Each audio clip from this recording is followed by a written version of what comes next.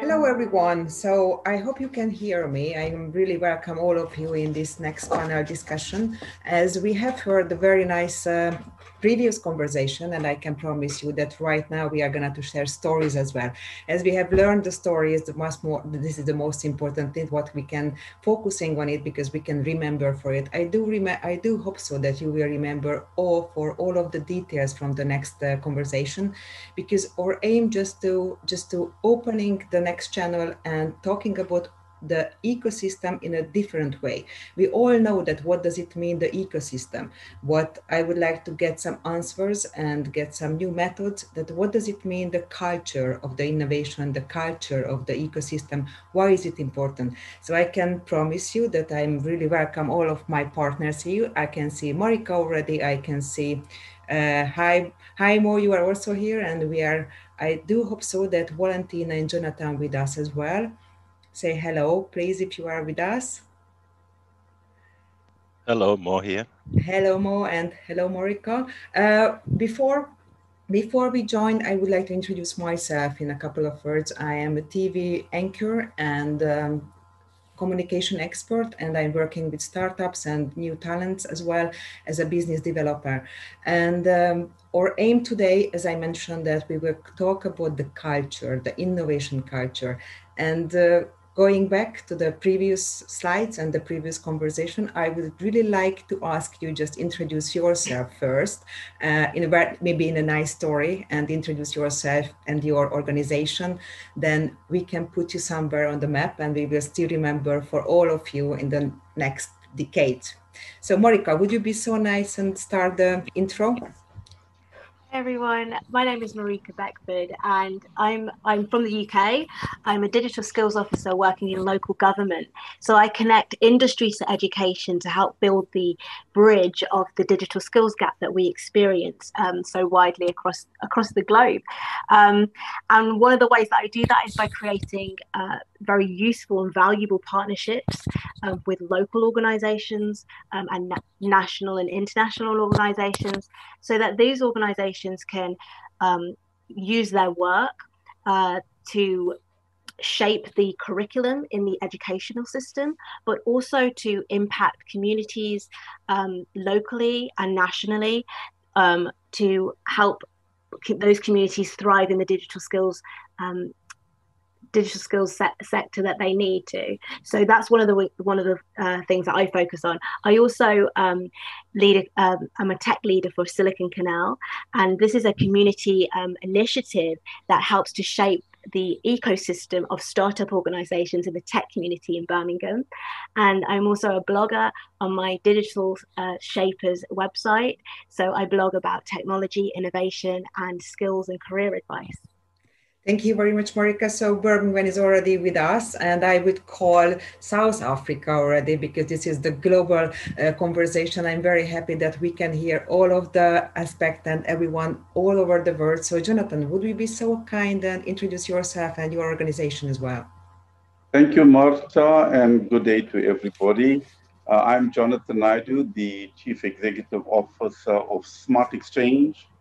Smart Exchange is a business incubator that focuses on the media, information, communications, technology, electronics, and more recently, the arts sector. So the acronym is the MIC sector. Why does arts come in? Because of its relevance to the STEAM education, no longer the STEM. And even in all of our technology designing, we're pushing the arts agenda within that portfolio. I predominantly work with a lot of youth. Currently, we have 72 companies in the incubation ecosystem. And our incubator has got an amazing replication model. We've got an urban incubator in the central business district of Durban. We've got an incubator in a small town called Port Shepstone. And then we've replicated an incubator in a township. And then the fourth incubation is a rural incubator. So we're looking at the different economies whilst we do replication of the ecosystem. And of course, we enjoy doing magic with the youth when we take the challenges and create fantastic opportunities. We are proud to have one of our companies listed on the Johannesburg Stock Exchange as well. That's it from Smart Exchange and Jonathan Naidu. Thank you, and it's wonderful what we have heard. And right now we are calling Chile, and Valentina Aria is also with us. And please, Valentina, introduce yourself and your organization at the beginning. Hello, everyone. I'm Valentina Araya from Chile, like Marta said. I am a key account manager at Startup Chile, that is a public accelerator that started its journey 10 years ago. So basically what we do is that we give funding and support to tech-based global startups. So we give them funding, we give them guidance, mentorship, networks, etc., in order to make them global business and succeed. And personally, my role at Startup Chile is just that, is to connect them with all our resources and make this journey through our programs more smooth and help them basically in whatever that they need in order to succeed in their businesses. Thank you very much, Valentina. And Mo, finally, but not the end, but please tell something about yourself as well, because you are really expert of this question, but I would like to ask you just to introduce yourself as well. Hi, everybody. Mohammed Ba, Mo, for those who know me, and I'm a technology addict, recovering addict, who is trying to be an ecosystem builder. And one of my passions is to help communities unlock their potential. This is why we're here. That's why the whole team of this conference is about helping countries unlock their potential. And of course, I'm the senior coordinator of this topic at the ITU, with the main goal to basically help countries foster more of their innovation, to make sure that their young people can basically unlock the potential in their communities. Over to you, Marta. Thank you very much, Mo. Okay, we can start right now, because it's very interesting for me that we have been talking about the ecosystem and more than 5-10 years. Everyone knows it is important, it is crucial. But Mo, what do you think? Why is it important just to emphasize and highlight the culture as well? What is the extra benefit if we build not just the resources around us, but the culture of innovation or the culture of the ecosystem? Well, I think ecosystem is a sort of an abused word. It's the same as innovation, and most of the time people confuse what it is. But basically, it's very simple. When you think about innovation, and then you can look at a standard definition, which just says it's a new product, new marketing methods, different forms of change. And this change is producing something that somebody wants in general. Now, if you are an innovator and you're trying to drive this product to market or this change to market, you need a group of stakeholders to help you. You need financiers, maybe to provide you some kind of resources. And this could be what we call soft resources, which is not money, or it could be just hard money. You probably need the policymakers, because you have to have policymakers help you with policy. You need academics, because the whole world is really about a global war of talent. So your ecosystem will need that. And you need a whole bunch of other stakeholders. So the ecosystem is basically the stakeholders who creates this symbiotic relationship and sustainable relationship between everybody and their environment.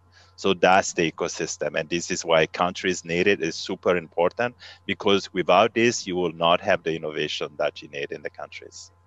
I have promised to our audience that we're gonna to give them very good best practices. And I am really curious about those who are working in this kind of environment with these startups. How have you managed to do it? Marika, what is your opinion? What is the most important part in the cultural aspect of the innovation or of the ecosystem building? I think that's a great question, Marta. Like, when we break down what it means to innovate, and again, Mo mentioned this, we're often referring to the improvement of something that's already established, where new ideas and new solutions can be shaped to enhance a product or service, method or experience. And in my experience working within and building startups, I've witnessed and participated in the development of some successful and some not so successful stages. I don't know if we can hear you, Marika. It seems to be it's frozen. I don't know with the others. Can we hear Marika, please? I think we No, lost for now. Anyway, okay, then we immediately jump to Chile. Don't worry. So because we can go to the next startup incubator part. So Valentina, what is your opinion? What is your experience about this question? So I think that for us at the beginning, because we have been in this amazing journey for 2 years, but it all started for us being a change of mindset. So at the beginning, without our program or our accelerator was created in our country, nobody was really thinking or talking about technology, digital businesses, entrepreneurship, startups. So we knew that we had to make something different in order to change the mindset and inspire people to start thinking about this. And as we didn't have anyone here like success case, we thought about bringing foreign entrepreneurs in order to somehow inspire the local ecosystem. So that was like the first stage of how to create this culture. And then we started to worry about and to take care about the community, how to make this network and connection with all these entrepreneurs that came from all over the world in order to get them involved in the program. And also, so in the future, they could also help us. Like, for example, a lot of alumni from us became alumni. So that was a very good resource that we were able to manage with along these 10 years. That now is a very valuable asset for us as we have this very international and very high level network of mentors, alumni, and so we can offer that for the new generation as well. So I would say that it has to start with that change of mindset, at least in our ecosystem. And it also started evolving into how to create a community in this environment, how to make co-creation, collaboration between private and public sector, because like I mentioned, we're a public institution.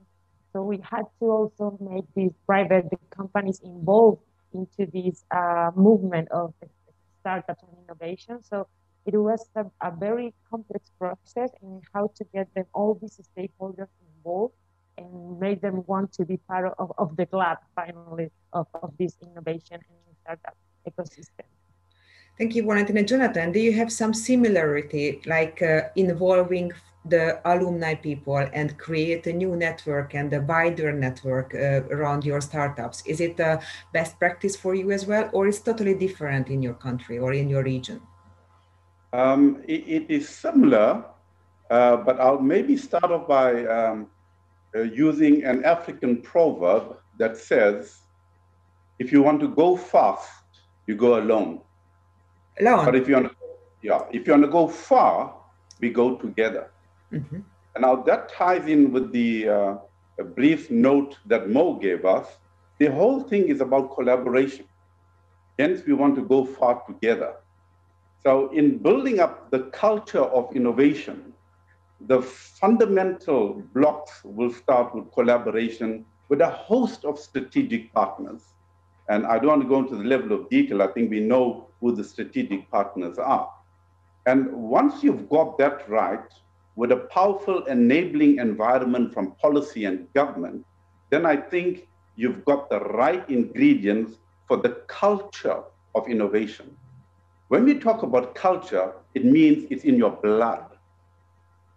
That's how I interpret culture. It is something in your blood. So if your DNA is right, you can't go wrong. Now, in terms of our best practices out here, we've used a multi-pronged approach underpinning excellent teaching and learnings. And to stimulate the innovation ecosystem, right now, by the way, I'm just running a 4-day series in the township on a co-created solution of a challenge that impacted in the township economies under COVID-19. Mm-hmm. So we responded to a challenge where the entire economy came to a standstill. And when the challenge came to us, we co-created a solution with 10 startup companies. Now, collaboration at even another level. And the guys are actually creating magic in the township, where we've now digitized an economy that was never ever digitized. Areas that had no connectivity We are using television white spaces to ensure that there's connectivity for the solutions to be rolled out. But I think in the interest of time, I'll stop there now. But the key points is collaboration, co-creation, and this partnership creates amazing magic. Thank you very much. And Mo, may I ask you that we were talking about the collaboration, that cooperation and co-working, and as Jonathan mentioned, that it's in our DNA in a normal way. But what can we do with the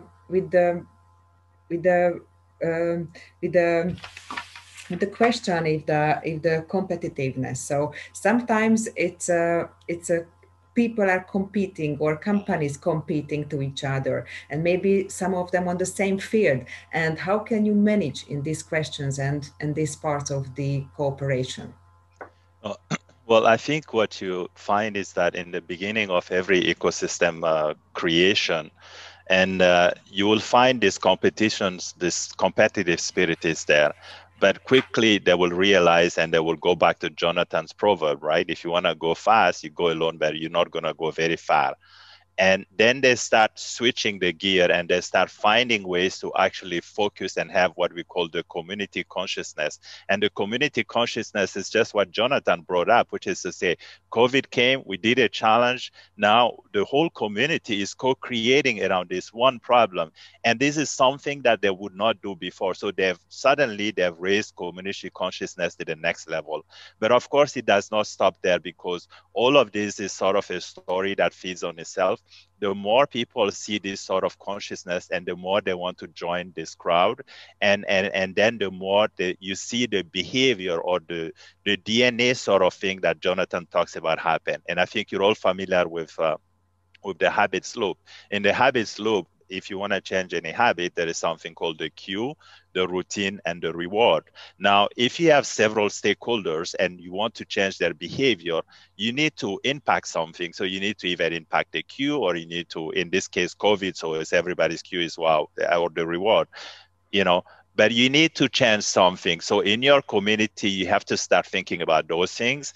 And then you have to start engaging stakeholders so they can find these cross-collaboration issues.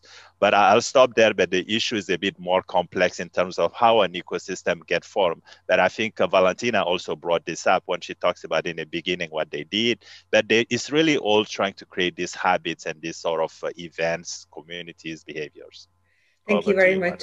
And hopefully, and I can see Marika also on the screen, so it means you rejoined us. Thank you very much. And sorry, probably we just lost you a little bit in this internet, with the internet connection. But as I have seen that you have been listening us, and maybe you can comment this. We were just talking about the cooperation and about the competitiveness, and how people can, or how your companies can deal with it.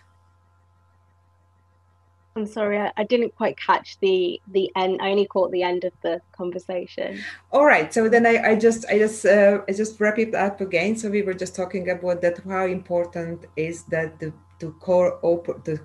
collaborate and co-working together with the startups and with the whole community and the whole ecosystem.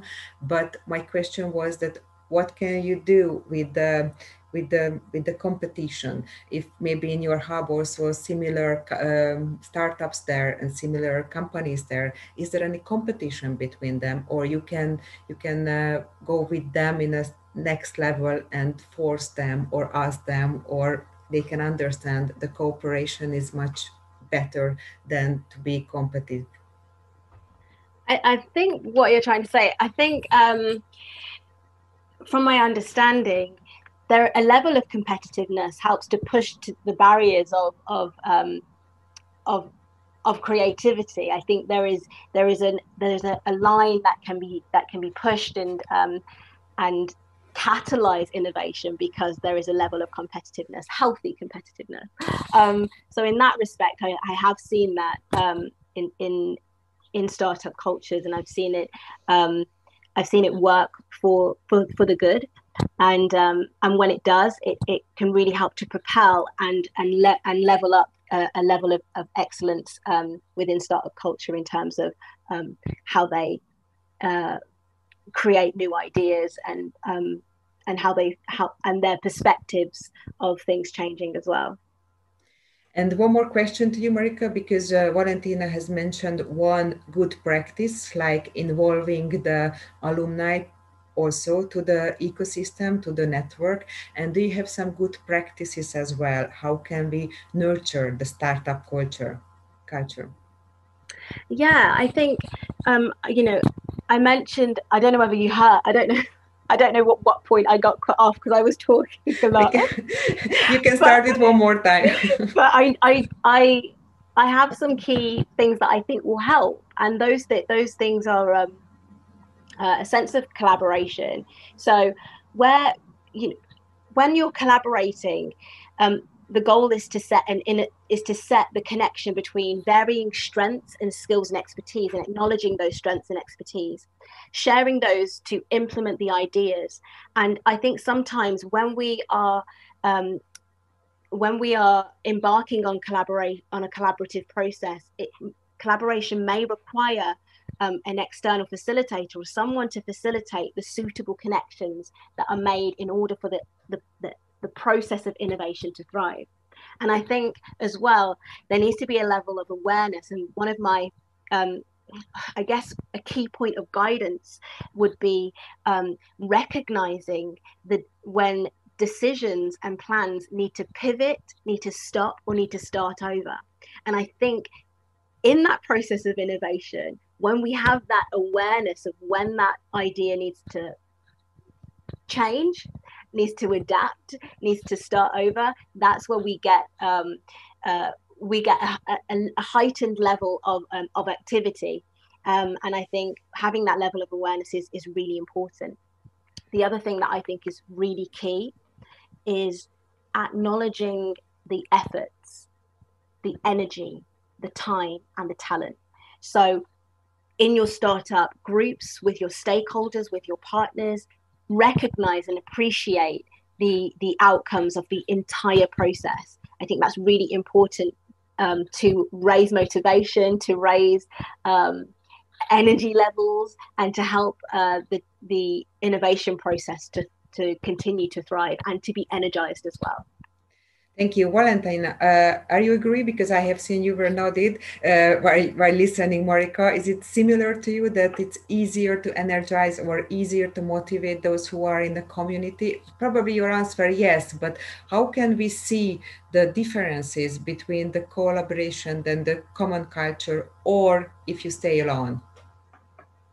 For example, I have a particular case that happens in one of my projects in our portfolio, that they were very stressed out, that all the things that they had to do, and they were collapsing at the end of the day. So we had this meeting where we went one-to-one meeting, and she was like, do you have someone that you can recommend to me that can help me to deal with all this that is happening in my personal life, startup, and all this startup is growing, and I don't really have the capacity, so I really don't know what to do.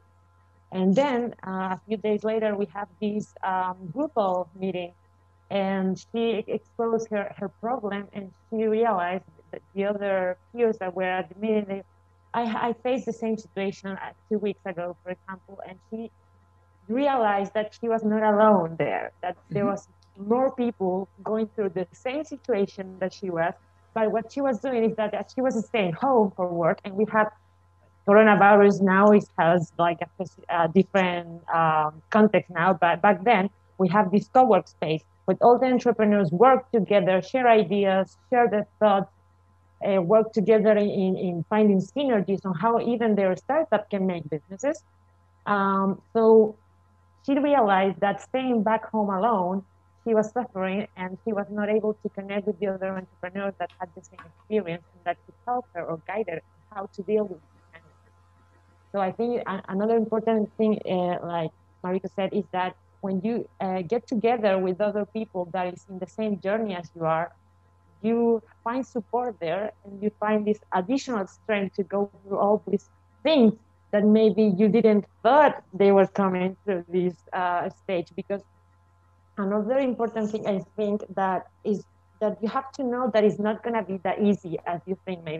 Maybe you're going to fail, maybe you're going to have to pivot, and redesign yourself, redesign your solution, think again, and pivot again. So sometimes when we talk about entrepreneurship, innovation, it sounds like this amazing journey and like it's all flashes and amazing things. And it is, but it also has this other thing that it might involve a lot of stress or a lot of hard work and hard times also. So you need to have this community, this culture that is supporting you all the time and telling you that if you really believe in your startup, in your vision, just go for it and keep the passion.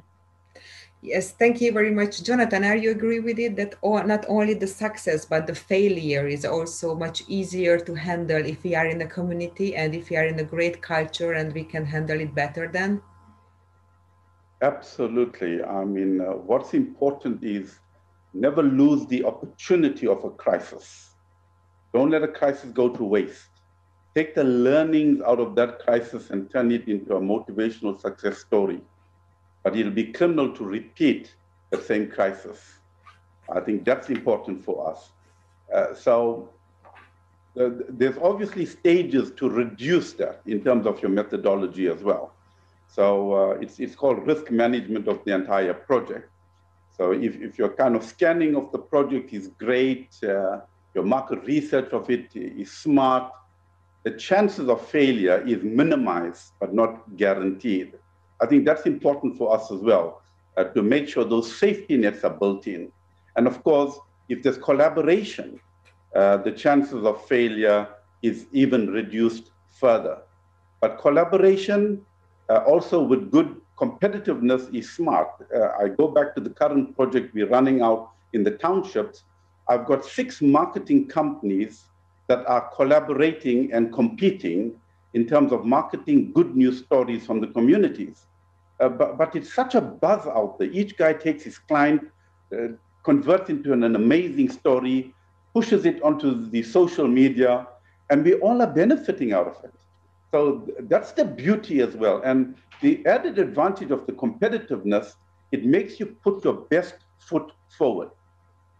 Thank you. And Mo, we have a question already. What if the market isn't big enough and many startups cannot coexist? How can you adjust this situation if the market is not enough? Is the question.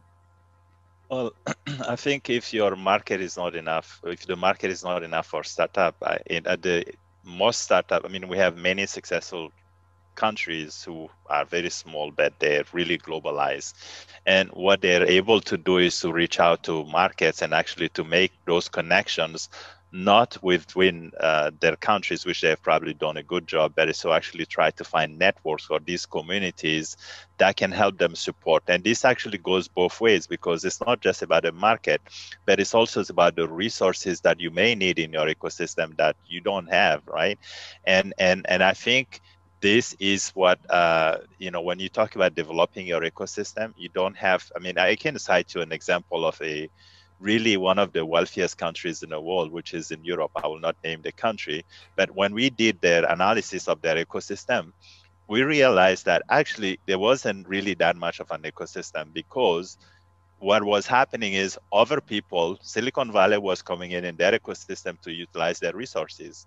They weren't coming for the market. They were just coming in because they had a lot of fancy equipment, investment that they can leverage, right? But at the end, they take the resource, and then they come back and they sell the product. So you have to be super smart about your ecosystem and how you connect it to other ecosystem. So market is not an issue. I mean, yes, there's always good for your companies to get started, but after that, every tech company, the minute it's born, is global. So you should think that you're competing globally. You're not competing locally. If you're not ready for that, don't start your business. Yes, I think it's very important what we have mentioned, and Valentina at the beginning already said it, as you just brought foreign partners as well, as you brought foreign companies as well, as you help those companies in your country who would like to go global, you would like to help them as well. Is it very typical that they need the global network as well, like we do it right here already? This is also global networking, and I'm really appreciate appreciate that you are joined to us as well, because I think this is the question what we are going to solve today. So, but go back to the question, Valentina, have you seen the benefit of this cooperation with other countries or with globally? Yeah, definitely. So when we started, the idea of the program was to use our country, that is a very small country, as a platform for the rest of the Latin American market. So what we wanted to do basically is that as we are a very reduced market, it's like a safe place for validation, for piloting. So we wanted them to come to our country, inspire the people, and at the same time, they use our market in order to validate. And also, as we have a lot of very close neighbors, they can easily start to making businesses abroad in the region. So we must have good connections with those markets in order to guide them through and connect them with other important stakeholders in those ecosystems. So I think it is very important to have this kind of network, because you are able to open these doors for these startups that maybe if they go alone, they will have to spend a lot of resources and time and effort to actually get one meeting, for example.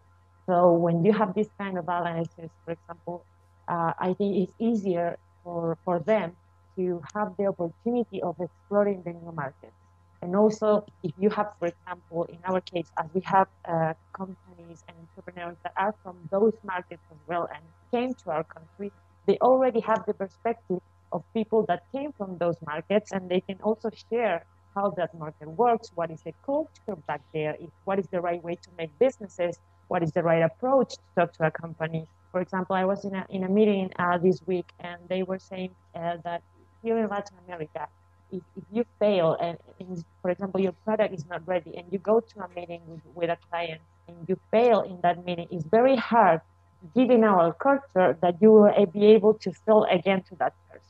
But the guy was saying that maybe in another country that they are more open to risk, maybe you will have the chance to go back again and say, okay, I fixed it, and now this is my new product, and maybe you will be able to sell. But that depends on the culture, depends on the ecosystem that it's in that market. So you also have to be able to read that information and be prepared to that. And so you have the strategy for the different situation. And I think when you have different stakeholders, companies, startups, or mentors, or people in your network that came from those different markets and countries, you have that first insights on how you should approach the different operations if you want to start, for example, an internalization process. Yes, I think it's very important what you mentioned as well, because different cultures can react in a different way. And if we are in the big hub and we are able to use the benefits of differences, that we can go further, we can go together, not faster, but farther, as we have learned already in the first second from Jonathan. We have a question. I think it's a very interesting question. How do we explain the necessity of the continuing innovation to young generation? And I just wonder whether innovation is always good or not. It's a little bit kind of theoretical question or philosophical question, but what do you think? What is your opinion? Maybe Marika, you have some idea about the ongoing innovation. Is good or is it necessary? Marta, it's absolutely necessary. Ongoing innovation is very necessary, and I think that in a world where we the pace of technology and how we're communicating and thinking up ideas is very rapid. The process of innovation is becoming more natural, I think, because we are all becoming creators within our own niche, and we're all communicating creatively through various different mediums and platforms. And I think these are sparking those ideas of innovation. And I think what's happening as well is that every time we stumble upon a problem, I think there's a culture and a generation of us that are more inclined to thinking of solutions and ways around that. And those sort of and the connectivity between us now is I believe, and I'm witnessing that it's happening much more naturally and rapidly for us to innovate. And this is what excites me about innovation, because I believe this process of organic connection virtually is helping to catalyze that. So absolutely, it is necessary. Okay, so I think I was absolutely sure that your answer will be like similar as I see you, because you believe in this field. But this question has arrived to us. Mo, I would like to ask you that you did many research and you did many study about the resources and the outcome of the ecosystem working. So what can you say? Is it worse from economical way? Does it worse to cooperation and co-working together in an ecosystem at the end of the day? Because I think it's also a very important question, a very important economical question. Well, I think having an ecosystem is absolutely important, and having a functioning ecosystem is even more critical. Sometimes what you see is that a lot of big money gets an ecosystem started, but the innovation goes anywhere. It doesn't go anywhere. The entrepreneurs gets addicted to the money. I mean, in some countries, I won't name them, entrepreneurs get like 100,000 grants for what? I don't know. What do they work on? I don't know. Is it a real problem? I don't know. Is it worth their time? Probably not, but they're getting the money, so they'll go for it. So it's super important, and I want to build on what Jonathan and also Valentina were saying. In terms of the sustainability, you have to think of the sustainability, because you have to first make sure that there is an environment for these young people or these innovators, and that they are focusing and solving a problem. Because if you're not working on a real problem, then most likely they're not going to get the collaboration of the community. Because if they're working on a problem of the community, people will buy that, right? Earlier, Naz talked about this. He says, well, I'm going to tell you a story. Please don't tell me the product, right? And we have gone through the pitches with our own innovation champions. And the first thing they want to do is, I have this product, it's got this feature and that feature. I say, no. What the heck is this product doing for me? Tell me, what is it solving for me? So you need to focus on the problem of the community. And from there, you can start mobilizing the resources. And this happens very naturally. Marika, I know in your environment, for example, you work a lot with private sector. Well, what does private sector has that costs them nothing, that the innovators need? Plenty. Did the innovators or the entrepreneurs ever go to talk to the private sector? No. That's the kind of relationship I believe Marika is trying to broker. Because what you find is people have resources, it doesn't cost them anything, and they can offer it to the ecosystem, but we never facilitate this connection. And we know it's not about competition, because the way you make a pie bigger is that if everybody has an ingredient, they come together and you make a bigger pie. So that's sort of the short answer to your question. Yes, thank you very much, Jonathan. Are you agree with it? So you are only dealing with real problems, or can you decide after an idea it's an answer for a real problem or not, or you takes time just to you invite everyone and later on you can decide it, or the society or the ecosystem will decide it, is it an answer for a real problem or not? Currently, our methodology is kind of stereotyped in the sense that if we're not solving a real problem, we're not going to touch it. We've learned from case studies, the guy who innovated the supersonic aircraft broke the sound barrier. But what happened to the innovation? Not bald, because there's no sustainability. We can't afford the flight costs to keep that aircraft in the air. But that was certainly an innovation. So key to our innovations are solving a real problem, whether it's community-based or industry-based or local government-based. And the second component is sustainability thereof. And the third component, it must lead to a serious start-off. Of course, it links to sustainability with creating jobs and economic growth as well. So in summary, the problem has to be a real life problem that we're solving. And I would like to bring, thank you, and I would like to bring one more aspect in it, because if we have a problem, if we have a solution, and a little bit connecting to the previous discussion about the storytelling, about how can we show it to the audience, what do you think, what is the role of the media in building a startup culture? So do you have any connection with the media? Are you able to show what you have? Are you able to show to the audience what's already with you? And are they open for it or not, or how can you make it visible? Valentina, do you have some good practice maybe for it, some best practice? Yeah, I think that in our country we have some new initiatives that are sharing the success stories of entrepreneurs in different levels. I mean, not only digital businesses, but also traditional businesses. But it's something that is spreading the voice about the entrepreneurship as a really real option of working, and not just something that it's like seems so far away. So I think that in that sense, it's good that they somehow, as it is a massive media, they are making the entrepreneurship and innovation and that all those subjects more close to people. But also, like I mentioned before, I think that we don't have to step up in the sense that it's all the good things, but also that just share the complete messages that it has to have a lot of efforts, and there is a journey at the end of the day. It's not just to open a business and succeed the next day. So I think we have to be curious, very selective in how we say the message in order to somehow educate and inform the people in those subjects, and not only sharing success stories and then people is just going to go or open their businesses and then realize that it's not as It's not they that were easy. told.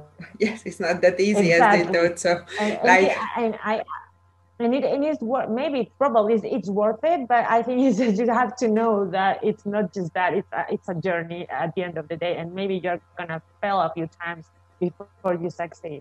And in Startup Chile we also have these media, uh, like the marketing area that has their journalists that helps entrepreneurs to make press releases. But we have this approach that is not just going to press because of going to press. You have to have something to share, a milestone, something important that you want to communicate. So, for example, if you make a very good business, or how are you changing the industry of, for example, I don't know, the industry of food, how are you making a change? What is it that you want to communicate? Because it's not just going to make press release and make some noise in the social media just to let people know that you exist. It has to be something beyond your solution, beyond your startup. So it's engaging for the audience, and not just saying, okay, this is my startup and this is what I do, and that's it. It has to be a more profound message in order I to totally agree with go out. you. I totally agree with you. I'm coming from the other side, and if you send me a press release, I put it in a trash, because I do not care about it at all. I only care about the stories. I only care about the real stories, the real answers for the real questions. But I think it's also important just how can you manage it, and if you have, I don't know, 100 startup, and if you have 100 of projects you are working on it. What is the main message to your audience about these hubs and about this innovation question? If it's also crucial just to say, then what is your real message? Marika, what would be your message, and how can you change the audience mindset about this question? Yeah, I think, oh, I'm sorry. Go ahead, Marie. thank you. I just want to echo what Valentina was talking about. As she mentioned a lot about the storytelling, but I also think that the role of media is shifting significantly in startup culture. You know, all these startups are becoming their own media organizations, and I've seen this. You know, because the media that's been created, the content that's been created from these startup organizations is becoming an asset. It's providing greater value to leverage their business goals, to build meaningful connections with their customers or services. And also it's another way to create another financial stream that can help to propel their business in different directions or to serve their communities wider. And I find it really interesting when startups successfully share the narrative of their business journey, when they start sharing their values and their missions, and they're building these communities and these tribes and fans that are following their story because they believe in their value and their mission. And I've seen a great example of this by a UK founder called Sharmadean Reed. And she created a startup organization called War Nails. And it was the way she utilized her social media to build the community. So what she did was she would post social media posts of very highly polished nail varnishes and women with their nails painted. And what she found was then she started inviting these women to pop up nail bars. And then she provided extra value to them because she listened and she recognized that the conversations that were happening in the nail bars was women wanted to build their own businesses and their own startup communities. And then that spiraled into a larger network of business support for females. And that was that kind of the essence of that was that communication and building that network via her social media platform. And I believe that, you know, another reason why media is important in startup culture is because, one, it's significantly cheaper, it's measurable, it's insightful, and it helps startup organizations capture the demographics and the interests of their audiences. And when they do that, that's when the startup is able to use the analytics that they've found from the communications that they've shared, and they're able to use that to inform very vital decisions that they make next. So I'm always delighted to see a startup embrace media. I'm always delighted to see them mix different disciplines and different platforms to communicate creatively with their audience. Thank you. Jonathan, are you agree with it? So are you using this tool as well? Because I think it's very crucial, but what we have experienced in the last 10 years is totally has changed. So we have many platforms already. The media is not just about the social media, not just the state media. We have all the platforms around us. And if you are able to use the right one, and if you're able to put your questions or your product on the right one, maybe you can build this ecosystem in a wider way. We are blessed in the sense that we've seen the writing on the wall from the inception stages. Hence, I introduced myself by saying we're a MICTEA incubator. Media is part of the incubation program. Plays a pivotal role in the SIA Digitizer project that we're running out in townships. The audio and visual media is playing an amazing role. We've got 3 digital radio stations that are pushing the good news stories as well. The added advantage of media is that it now makes your potential customers embrace the product or service that you're bringing to them. It also alerts industry players in terms of being ready for the new disruption. So it's giving you an early warning signal, shape up or ship out, because my innovation is coming. So that's the other beauties of having a powerful media campaign linked to any aspect of innovation. My closing remark on that, media and innovation goes hand in glove. I have seen that Marika was noted so highly because you agree? Actually, I can see because the disruption and you can you can testing your product on the market. Is it really crucial? Most definitely, it helps us to validate the product or the service that you're preparing to your audience, and having that validation enables you to work on whether you're going to continue that process or whether you're going to change it. And it's that element of awareness that I mentioned earlier in the innovation phases that I think is important. So absolutely, I'm always inspired when I see startup cultures really embracing media at a very early stage in their process. Thank you. Mo, we have a couple of minutes left, and I would really ask you just to summarize that what is the for those who are listening us, for those who are watching us, and maybe they would like to improve the culture of the ecosystem, what should they do? What would be your recommendation to make it better or improve it? Well, that's a really tough one. I think but All right. before I answer that, I just want to point to another aspect of the media, and I agree that media is reorganizing itself, and startup have to utilize this to survive.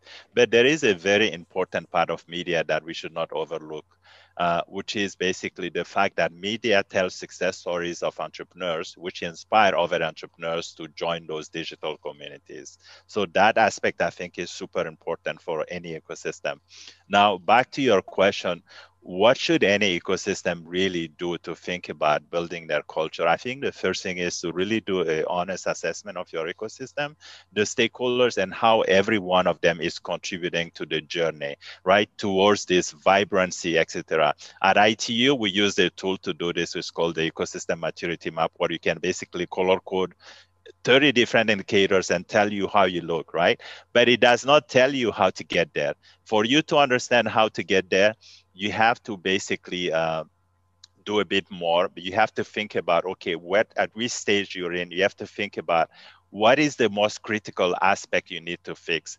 But out of all of the aspects, I think building digital communities and fostering the digital communities is super important, because that's what's going to fuel. It's the community that will fuel this positive feedback loop. And then you'll be able to actually develop into this remarkable ecosystem. It's what will attract policymakers to enact new laws. It's what will attract private sector to take notice, to say, well, these guys are small fish today, but they're going to become a big fish if we don't pay attention, right? But that's the kind of things I think I would recommend. Jonathan, are you agree with it? If you have any wish for the next 10 years and some form wish for the other communities, what would be your best practice or wish for them? I would like to add one more component to the maturing community stages of development. When you pass the construction stage, your consciousness, your collaboration, and when you meet or reach the vibrant stage of your choice, I'm saying there's one more stage. And the stage is that of the philanthropic stage. It's a stage where we must be sharing our generosity to others. Then I think we've got a lovely mature system. Thank you. I think it's very interesting and wonderful what you said. And the same question to Valentina. In my case, for the ecosystem where I'm right now, I wish that this becomes somehow like a mission or a vision of a country level. As we are a public institution, it started with us moving all these things forward and inviting the different stakeholders, but you always need, for example, collaboration from other institutions in the public sector that help us smooth the process for those that are coming to our country. So my ideal or my dream will be that this ecosystem and innovation and digital businesses and will be part of a bigger vision of as a country, where you involve education at very initial levels. From in that way, I think that everybody is going to be somehow, like Jonathan said at the beginning, we will have it in our DNA. So I think that is what the stage we are right now, in which we already have an ecosystem, but I think that we are in the stage of making it a vision of a country. I think it's very important, and thank you for mentioning this one as well. And the where we are right where we are going right now. This is the digitalization. It helps this connection probably, and it helps this kind of knowledge sharing between us and between the different networks. And Marika, what would be your wish for the next 10 years? Where would you like to see your organization or your ecosystem in 10 years? Or maybe 5 is enough for me, it's okay. Yeah, I think I'm very mindful about the automation of jobs, and I'm very I understand that artificial intelligence can do a lot of things, and I'm glad that it can. But I also don't want to underestimate how valuable it is to cultivate creativity in an authentic and organic way. And I think that's really important because it sets us as human beings and gives a lot of value to us as humans, is our ability to create and to do that in a very authentic way, which is an advantage to us as humans, because artificial intelligence can perhaps replicate that or learn that, but not to the extent that we can do this naturally and through sparks of inspiration that come through us. So I think there has to be a real human level of not underestimating how valuable authentic creativity is to the innovation process. And I share more about this on my blog page, and I welcome anybody who's interested in hearing more about that or sharing those sort of insights to visit my blog page on digitalshapers.co.uk. I hope all your the wishes will come true, and we will live in a better and more connected area, and we can see together the success of your companies and of your startups, and we can help each other in the failures as well, because I think it's also very important just to be behind each other and help those people who need it and encourage them for the next level. And thank you very much for participating in this conversation or this discussion. And just going forward, I would like really invite everyone join to the network session, because this is absolutely just joined and connected with our last part, our last couple of minutes. The next session will be the network session with Jan Keck. This is a meaningful conversation and stories, magical human moments. So please join to him and enjoy it and try to build a stronger community. And I'm really happy to be the part of it, maybe just for 1 hour and maybe later on for a longer time. But thank you very much and enjoy the day. And thank you. We hope we can give you, for the audience, very interesting and very good stories as well. You can use it in the future. Thank you very much. Thank you.